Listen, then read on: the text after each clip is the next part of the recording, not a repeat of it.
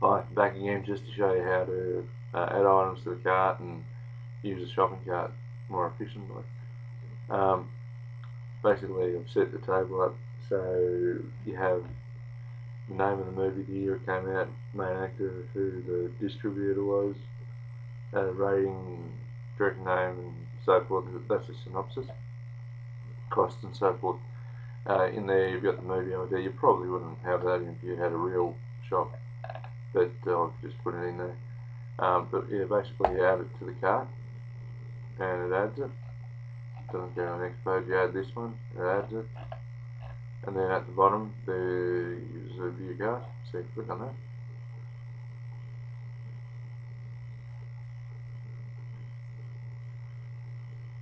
And we'll go to the cart page, view cart page that we've made.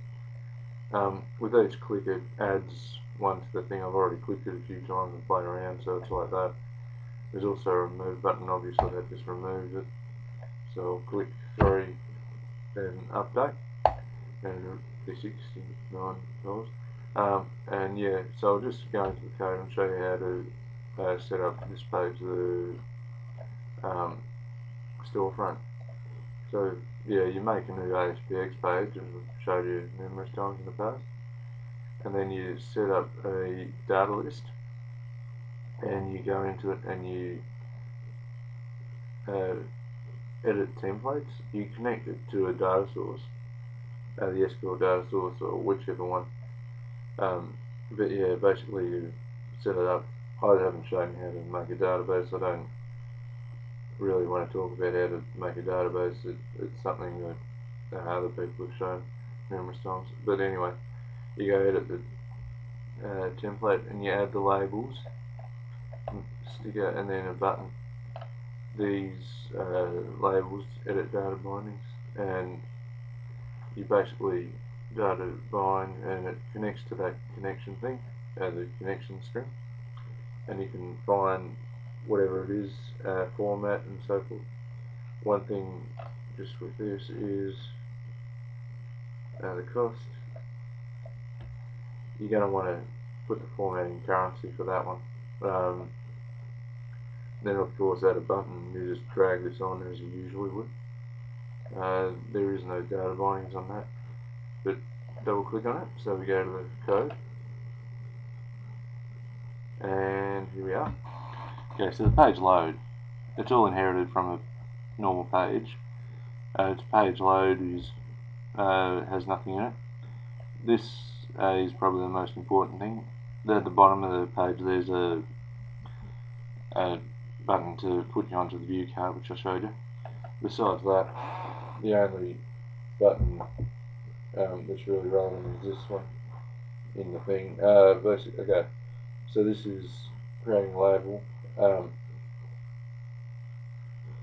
This is actually declaring a label, and it's getting E, so from the data list, item, find control, and movie label ID. Now what that is it's obviously movie label ID is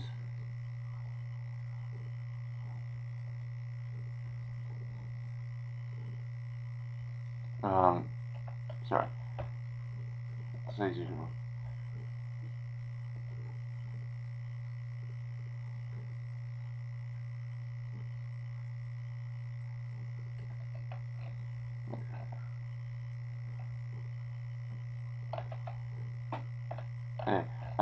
it's basically the ID of one of the items in the template. So anyway, to cut a long story short, it finds that. It should be that one that I said you probably shouldn't have in there. So you'll need to find another way of displaying it. But sorry, I'll just. So the ID would be there, and here in the real website. However, sorry, I've gone off and babbled. But yeah, you would declare an int and pass that int. Because it's a string, you need to pass it. You might want to do try pass if it's you're not sure if it's going to be an int, but of course you're sure with this case that it's going to be an int, so you just pass it in through that. S, so the labels item text, and then this bit here is the interesting bit. General shopping cart instance add item. So this is a static class, obviously. If you go Shift F12, you get the directory. So basically,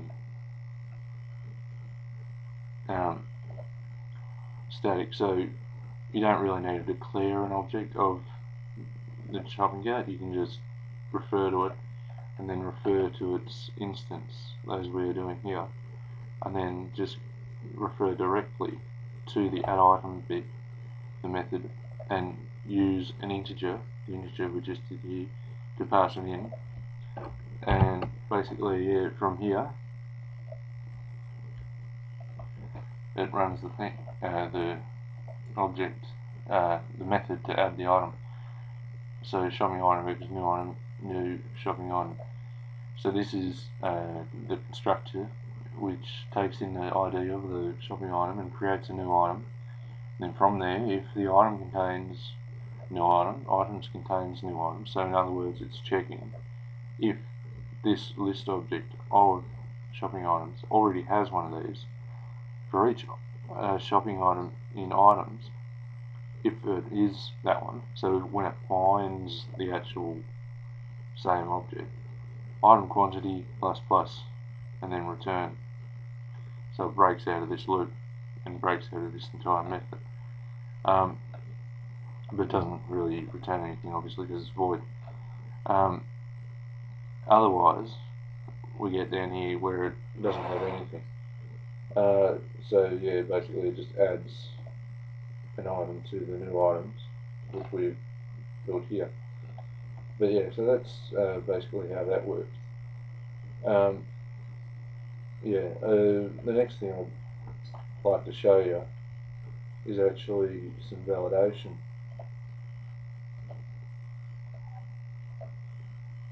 Because I think it's just something that might be useful. Okay, so we'll go to create validation entries. Okay. So what I've done is I've actually made an entire static class. You see here. In this, I declared a class called dvdshop_admin.upload, and that's more or less just to keep all the code in one place. But I've put in the create and the get methods here to source of the database. So it has the connection string command, and the thing that's passed in is the actual ID of the star. So it would be Harrison Ford in Indiana Jones's case. Then of course it runs the thing, and it returns a number, perhaps a number from the execute scalar, and then the string is I2 string, and then return S. So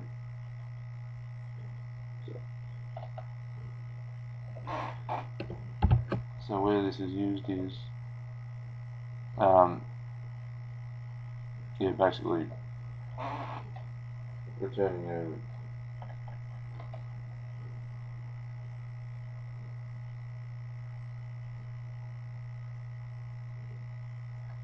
so basically it's returning a star name in a nutshell. Create star, that's just adding one into a table of stars and so forth. I really didn't tell you anything about the database because it's actually quite irrelevant. It's more of the shopping cart which we're talking about here. So anyway, but that's just worth mentioning. Okay, so now back to validation, what I should have been telling you about. Okay, we have a method here, static method, so of course no validation thing needs to be created. I did this a while ago. If I was making something now, I might make an object where I perhaps fed in all the information and then had different code for checking everything. So if something is in the right regex or something, regex, which is form, the right text and so forth. But anyway, this is a nice little method anyways for checking basically that people are putting in the right information. So what this validation entry is, so we got the name, cost, year and synopsis. So list is error message. So the error message might be, well, basically it'll be this. So it's a list object because they're much easier to use, and you add basically all these things if something is wrong. We're just checking the synopsis if it's an empty string.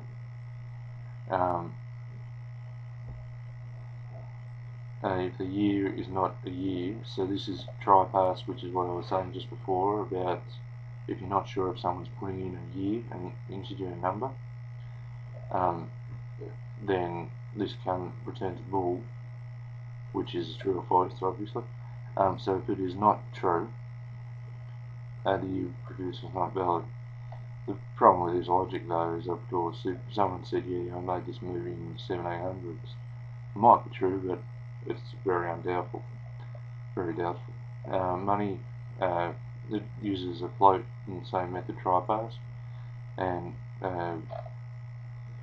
make sure that cost is up. So it does the same thing, money is not valid. Check move. Okay, check move. Now, this is just black.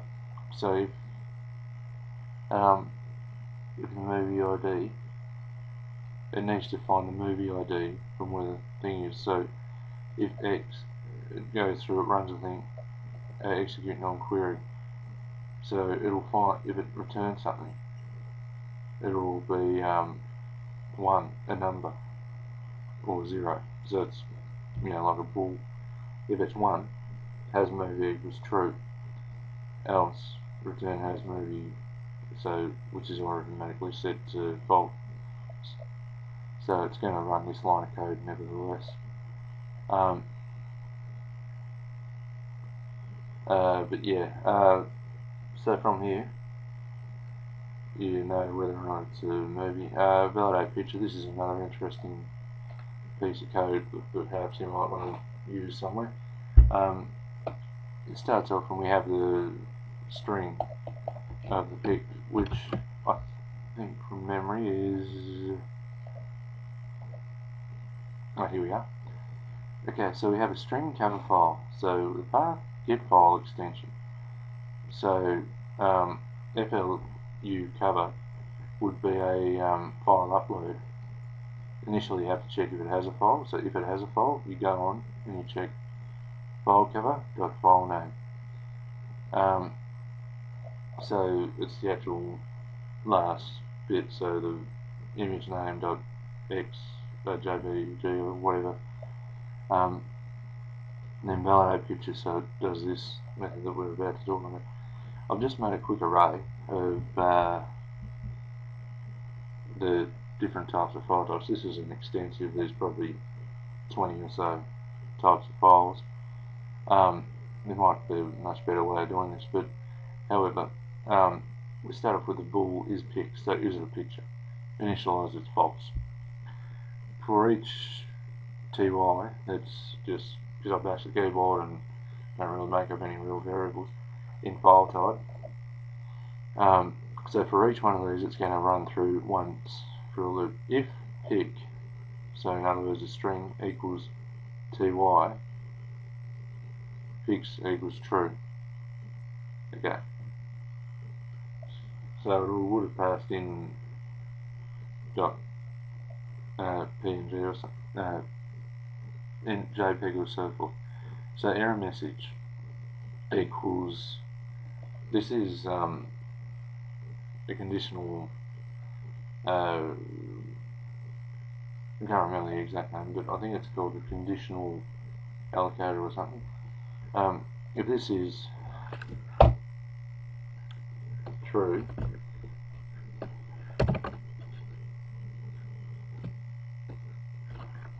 Wait, sorry, I'm mucking around.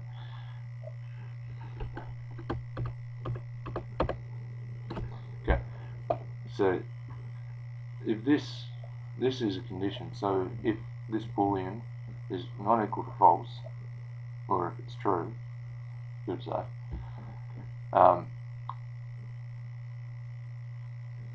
then this is the case it's true, so it goes on this side of this semicolon. This is true, this is false. So the string is empty. So it'll return an empty string. Capital letter must be that or such and such if it isn't. So back to where we were. This will either be string empty or it'll have something. So if it does have something, is valid will be false. And then from there, it'll add also into the text a break line, which means it'll have a break under it. Basically, this will also get another errors, the list of errors we were talking about before, and then add a break line to them. But it'll go through for each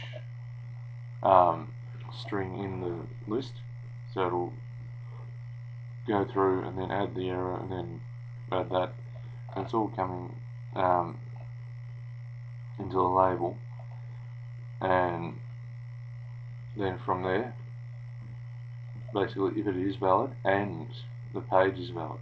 Now why have I done that? Well, basically if you have a page and you're using the standard validation tools, it could be the case that someone is smart enough to turn off all the validation and people do whatever they want and put in whatever information they like, and then you're not validated. So this code which I've shown you here, that's just basically to make sure that there's some back-end validation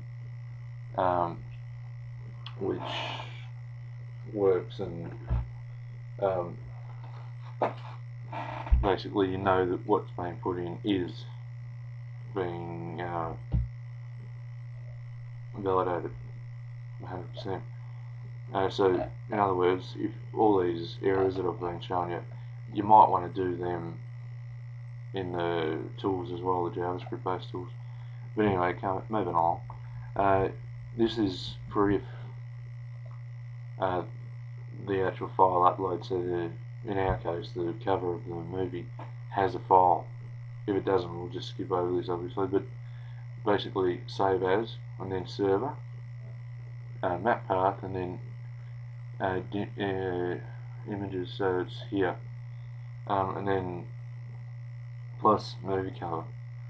So basically that's going to save it as the movie name, dot part get extension, and then that to string. You probably don't need that last bit, but anyhow, and then from here create DVD. So basically it knows at this point that everything's valid, so it can just put everything in without any worry of is it going to work and so forth.